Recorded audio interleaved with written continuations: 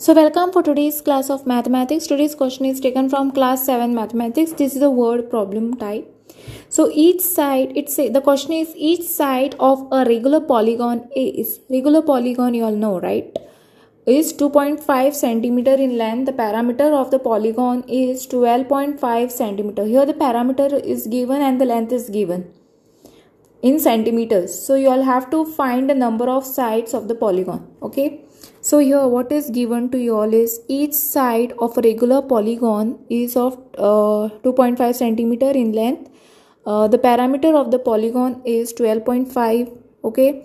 So what is given? The length is given and the parameter is given. You all have to find the number of sides.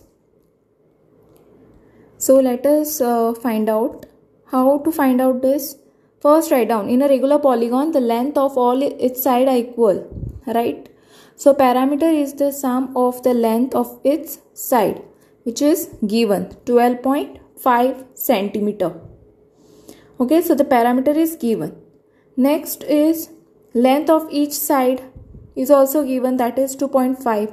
So length of each side is 2.5 centimeter in length. So 2.5 centimeter is the length. Therefore the number of side of the regular polygon is what?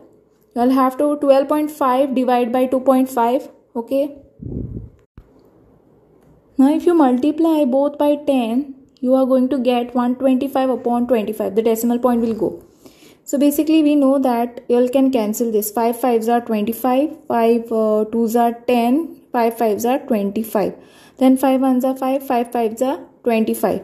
Okay. So you are getting answer to be 5. Okay, so this is the way you all have to find out. I hope you all know the cancellation part as well. So therefore the number of side of the regular polygon is nothing but the answer is 5. So I hope you all have understood the answer of today's question, and thanks for watching. If you all have any doubts, queries, you all can comment below.